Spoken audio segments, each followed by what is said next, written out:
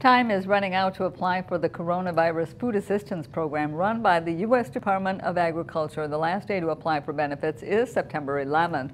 That program provides direct relief to producers who face price declines and added marketing costs due to COVID-19. American agriculture has seen significant disruption to markets due to the impact of the stay-at-home orders. And so CFAP provides direct payments to producers to help them absorb some of their lost sales and increased marketing costs. First-time customers looking for help with navigating the deadline can speak directly with a USDA employee. We have information on how to do that on our website at waow.com.